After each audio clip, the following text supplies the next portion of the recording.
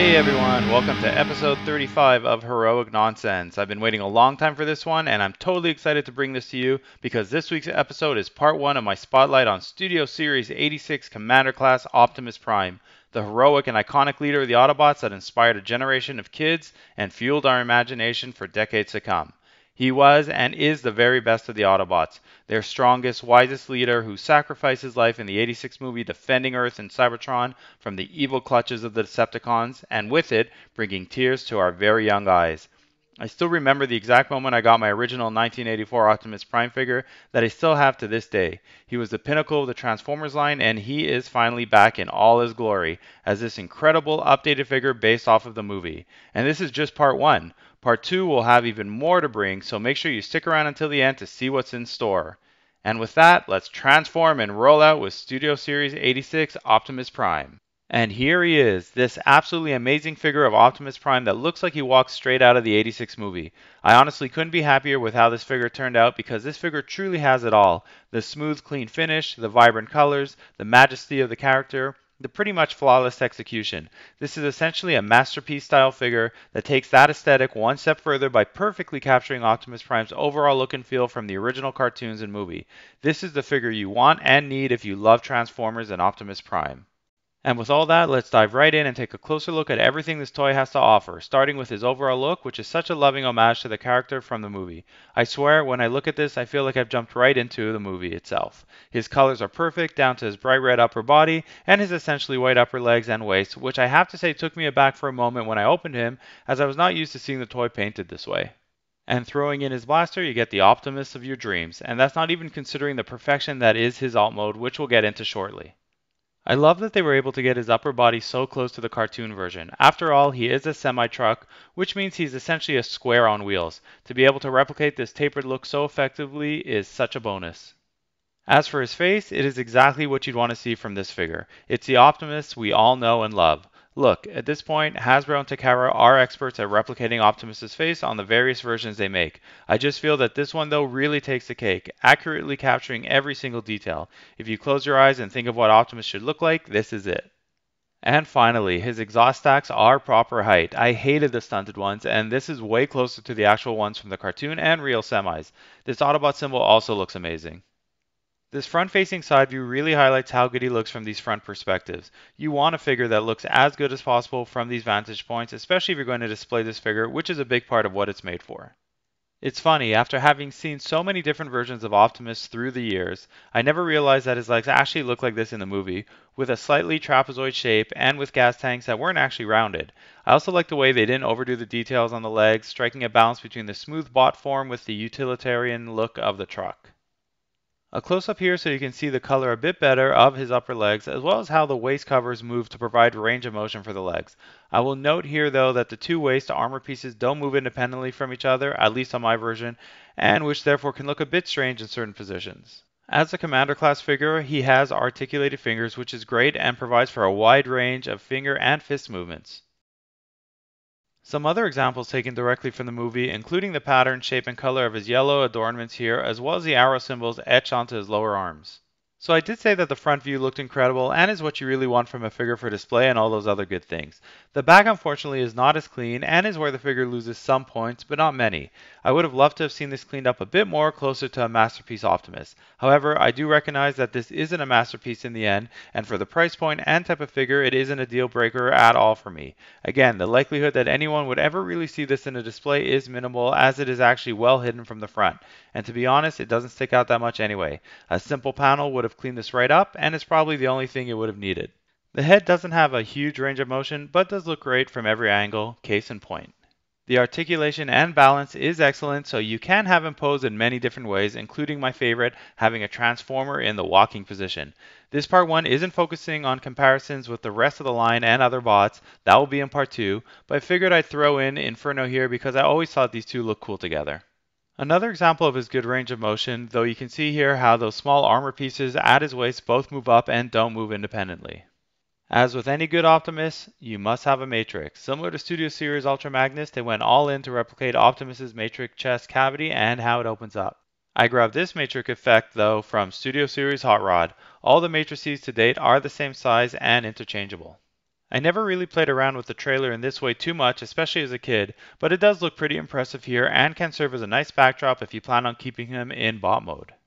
So overall, an incredible figure that does the movie version justice and is, in my opinion, a must-have for anyone's collection. I absolutely love this bot mode. Now, on to the part that I think excites me the most because who doesn't love a semi-truck that actually looks like a realistic semi-truck? I've always been slightly disappointed with the scale of the various Optimus Prime alt modes, including the last Siege version, even though I thought it was a great toy and figure, and I do recognize some exceptions need to be made in order to bring a Transformer to life in both modes. However, I am very happy with how this version of Optimus in his alt mode turned out. He's big and chunky, just like a semi should be, and really doesn't have much kibble sticking out anywhere. But the best part has to be the trailer. Finally, after all these years, a full, large, properly scaled trailer that looks exactly like the original. I was overjoyed when I heard they were making a proper trailer for Optimus and not skimping out. Now I can finally say we have a proper, updated G1 Optimus. Putting it all together, and wow, what an incredible image. The trailer dominates the back of the truck like it should, and is very realistic, subject to a few small additions on the undercarriage, which I'm totally happy about because that is exactly what the original G1 version had.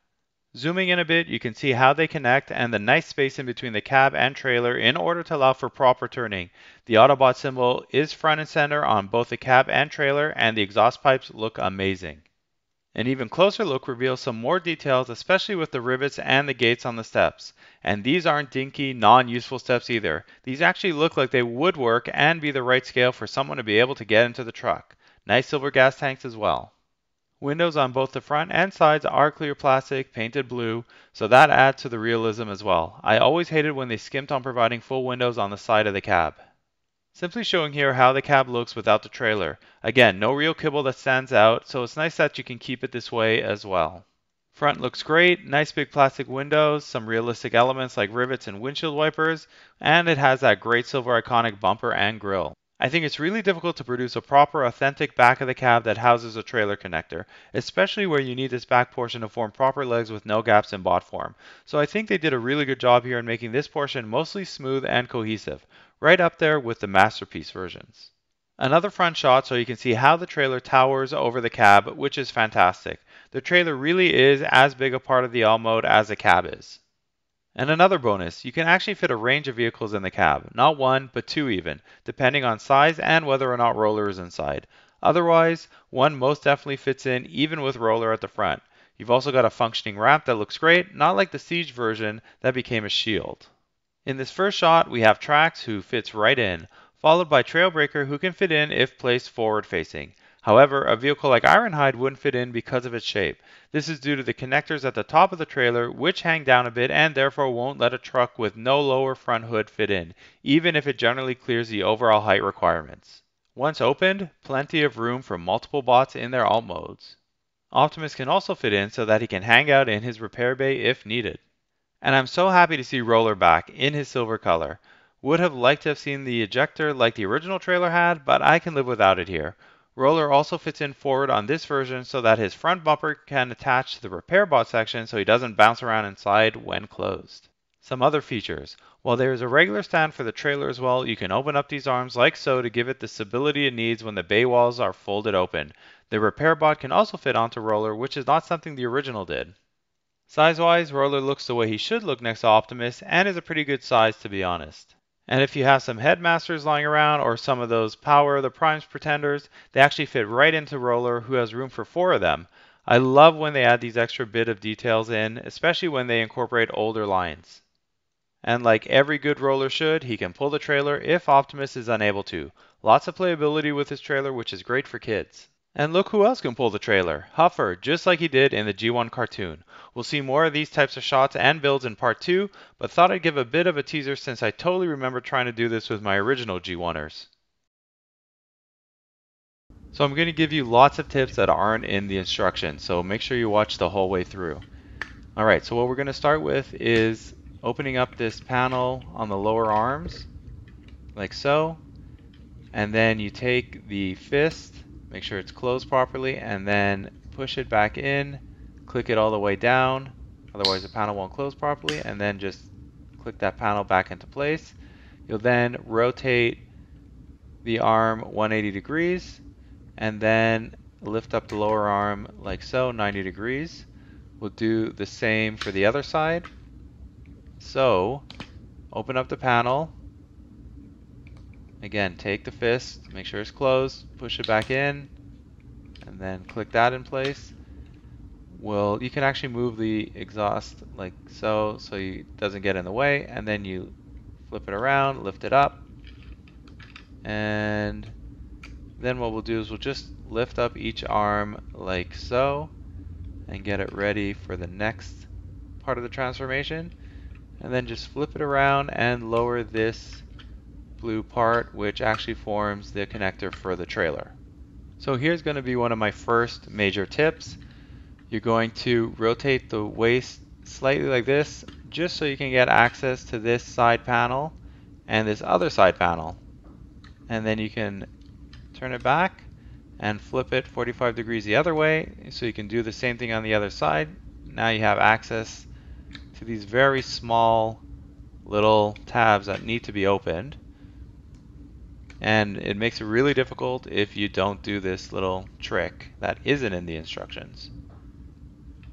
Now we're going to flip this tab up from the back, I guess the backpack portion, and then just open these two panels up that house the wheels 90 degrees, and lower this whole front portion of the cab down. Now what I like to do here is turn the whole body around, not just the middle waist, and then turn the top part back, also not in the instructions. Now as for the head, we're going to lower these antennae down just to make sure it doesn't get stuck on anything when we tuck it away.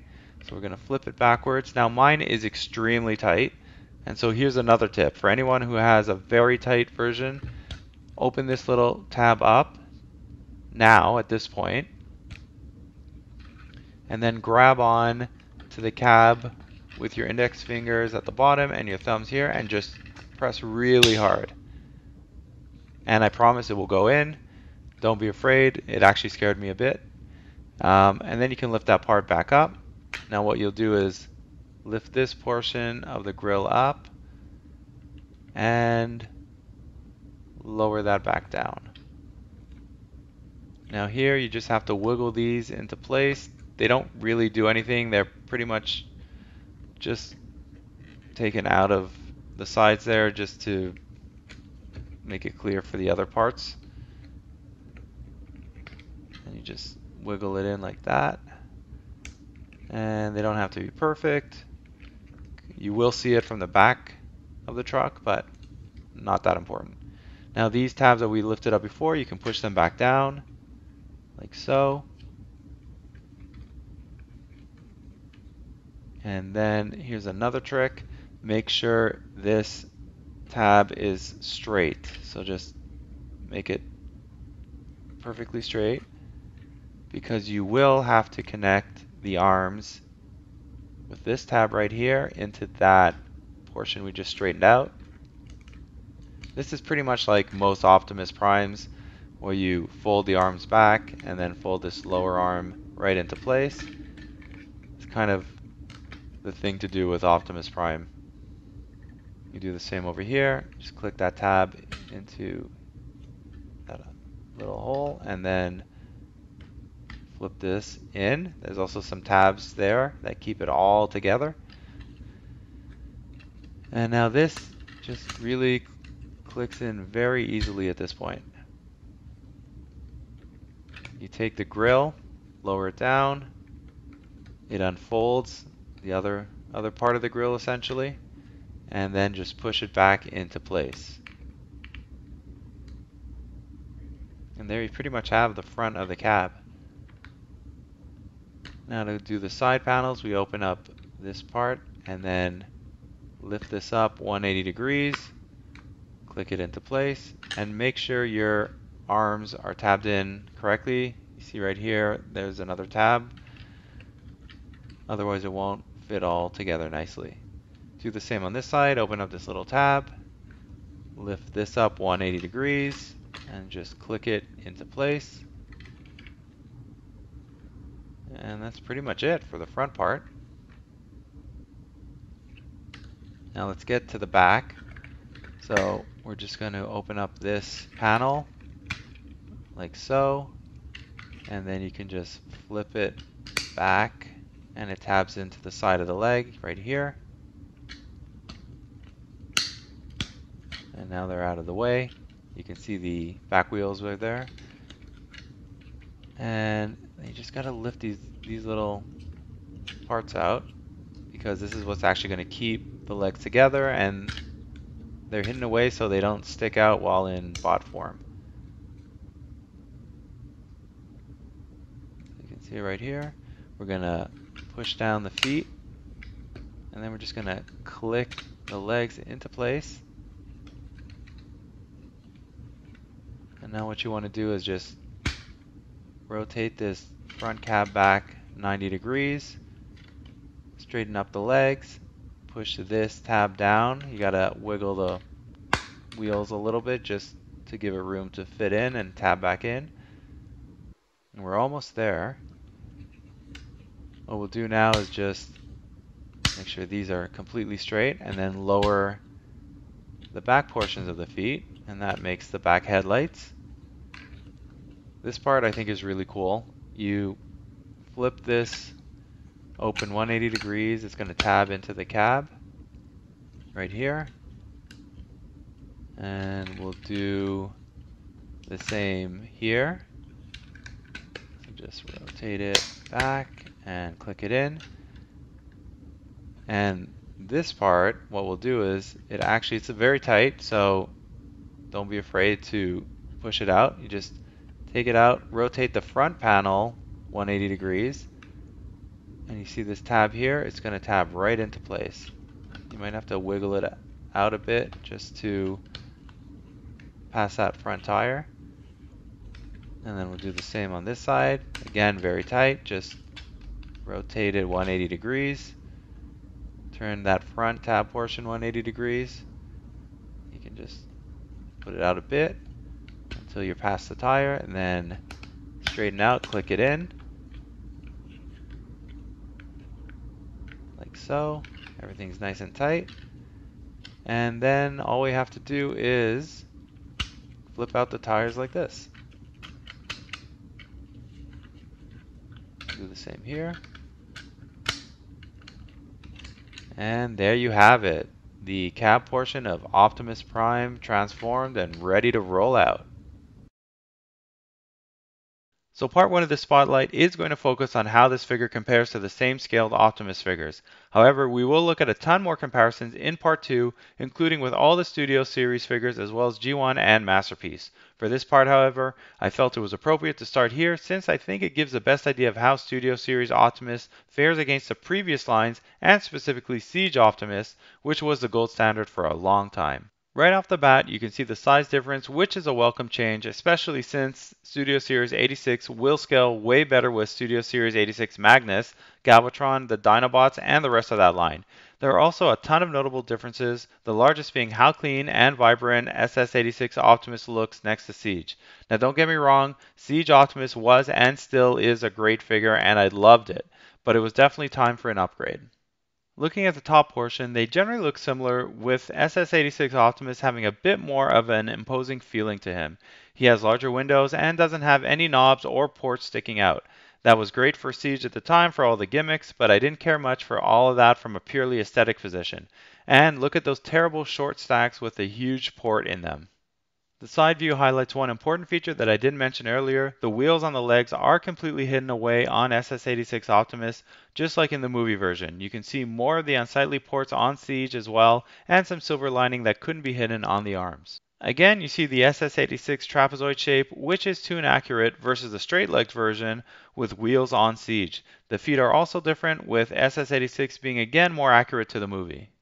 I'd say Siege might have a slightly upper hand on the back kibble, which is less obvious as compared to SS86. It also sticks out a lot less, as can be seen from this angle. However, from this angle head on, I like that SS86 hides the tires away and tightens everything up a bit more. The legs are also much messier on Siege and don't reflect the cartoon version very well with the shape and color. Best view to see how terrible the stacks were on Siege. As for the heads, I think they're both pretty bang on, with SS-86 beating out Siege's head by a bit, especially around the antenna area. The Studio Series Optimus has the most tuned and G1 accurate version of his blaster. While Siege did an okay job with it, the original design just can't be beat.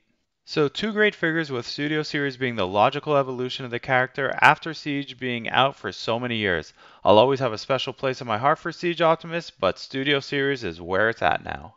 Now the trucks, and more specifically the trailers, are where the differences in my opinion are most evident. That Siege version is tiny next to Studio Series. Although I guess I got used to it for a bit, I had always hoped for the full-scaled version. I hated that stumpy little trailer, and we never ever had it out for displays. It was and will stay in the dustbins of time. Back to the cab though. Again, both look good, and I really did like the Siege version, but I always felt the scale was off for a semi and didn't enjoy how it looked next to the other Autobots in alt mode, especially next to the more recent bigger ones like Trailbreaker and Studio Series Ratchet and Ironhide. The trailer though, wow, was it bad, barely making it over the top of the cab portion, and way too short lengthwise and height-wise. There's absolutely no comparison which one is better. The only thing it had going for it was that it tried to replicate the original G1 details, but otherwise it did nothing for me. Again, back to the cab, it's great that SS86 is bigger, since it means that it will look way better with the other Autobots in all mode. I love scale, and Siege just didn't hit the mark there. Another view and another example of how much smaller Siege was. You can also see how the top is much better on SS86 with no gaps showing to make one nice square roof. I do like that they painted the windshield wiper silver on Siege though. Still a very cool truck and version of Optimus, and I can see some people still possibly preferring the cab of Siege. Not a bad job on the back part of the cab either. From this angle, it looks as good in both versions. I feel you see the brakes in the cab a lot more for Siege though, a lot smoother on SS86 Optimus. And with the trailers, well, you know my feelings on this by now.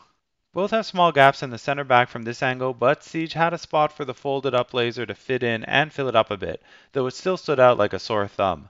The taillights portion looks better on SS86, and you get hints of how much cleaner the back is at this angle. Not bad, but I like the block of blue on SS86 and how it all comes together as one unit. Length difference is evident here as well. And the trailers by themselves, no comparison. It almost looks like the Siege trailer can fit inside the SS86 one. More scale comparisons and why the Siege trailer barely went higher than the cab. And facing the other way, another thing I hated on the trailer, those wheels and how they were attached to the trailer. So damn ugly. No comparison. One looks like real doors on a trailer while the other looks like a mess. What was the point of making it look that way, even if it was meant to be a removable shield? Those back wheels look even worse from this angle on Siege. Again, what's the point? SS86 is the way it should have always been. As for the inside once opened, I don't have a strong opinion either way. Other than being smaller, they both generally accomplish the same thing, though nice to have the blue back on the repair unit. Also nice to have roller back. The repair unit on Siege really didn't look that great either. No color, not much detail, and too small. My preference for the repair unit is still G1, but I'll discuss that more in part 2. A bit more scale comparison and showing how roller connects to the repair unit. Obviously not much room on the Siege trailer. You can fit only one bot on Siege while you can fit at least two on SS86. Switching positions, it's evident how little room there is in Siege. Way more impressive for Studio Series Optimus. Look how much higher up the trailer goes in this position. Let's throw in the other Prime of the recent lines, Laser Optimus, i.e. G2 Optimus Prime. Other than the shoulders, he's a bit smaller than SS86 Prime, but can still hold his own. As for the alt mode, I think he actually looks a bit better scale-wise with the new Optimus Prime figure, and I feel can also hold his own here. He has those bigger windows and overall longer frame, so I think he doesn't look half bad here. The tanker portion is a bit smaller scale-wise as compared to SS86 Prime, but I think it looks fine with his version of Prime, even next to the movie version. Where he really shines is here, where he can actually connect to the new updated trailer. It actually looks quite good and could easily be mistaken for the trailer that would have come with Laser Prime if you didn't know better. Unfortunately, the same can't be said for Siege Optimus. The connecting port is too close to the cab portion and the trailer is a bit too big, resulting in a slight downward slant. For the sake of completion, let's take a quick look at Court Class Optimus. It's fun to place together for no real reason. I like placing the Court Class spots with the Titan Class figures, which actually makes for a nice display. Just to get an idea of scale, here they are next to each other in alt mode. And with Roller, again, given Roller is an extra add-on, they did a nice job with him scale-wise. Worlds collide as Optimus meets his younger, less matrixy self. Fun to see how they look next to each other. Looks like the red they use in both figures is pretty similar. As for alt modes, they actually look quite good together. Maybe in some alternate universe these two versions of the same character meet and go on adventures together. I tend to keep these original Cybertronian versions of the Autobots separate from each other, but it still looks nice. As I said, we won't really look at scale here as compared to the other bots, that's for part 2, but I at least wanted to give you a quick glimpse of how the alt modes stack up. As I said earlier, it's great that the Autobot Jeeps and vans who are not semis actually look smaller now. It always bugs me when an alt mode that's supposed to be large is actually equal in size to or smaller than other alt modes. Beautiful job on the art for the box, replicating the iconic shot of Optimus transforming to take on the Decepticons after having just jumped from the shuttle. I really like this cartoon feel. The side shot is also amazing, such a stoic and powerful image. The back shows all the goodies that come with the toy and all the fun ways you can play and display. Also, nice 40-step transformation reference. The other side is a close-up of the other side panel with the Studio Series branding. And you get a real image of the toy with the accessories that he comes with, reimagining the movie scene we just spoke about. We'll get into all the accessories in part 2 when we look at display ideas. And of course, as a standard for Studio Series, we have the background from the movie and that iconic scene as the backdrop, which looks amazing. I think it's the biggest one to date. Optimus fits perfectly onto this display, but looks even better when you add in some other bots. I know this shot isn't from the movie, but wanted to use some of the original Autobots that I am fond of here. And it looks amazing from a close-up shot perspective. No accessories yet, so I didn't showcase a scene of him blasting up and transforming. That will come, but lots of room to place him on the display in different configurations. And it can even accommodate the full trailer if you place him just right, which is really cool. Again, getting a close-up shot with this background looks great and really feels like you're in the movie. Overall, best background in my opinion. So that brings us to the end of part 1. I broke it up this way because this figure really does deserve an extra long special, and doing it all in one spotlight wouldn't do it justice. For a bit of a preview, part 2 will have a ton more, including comparisons to my original G1 Prime, Masterpiece Prime, and all the other Studio Series figures and beyond. We'll also check out the accessories and how we can make and replicate some great displays. We'll see some more shots with some new backgrounds and go through all the display and build ideas, as well as some movie replicated shots, and there are a lot. So keep an eye out for that when it comes out, likely closer to the holidays. See you all next episode, and remember, it's all such heroic nonsense in the end. Bravo!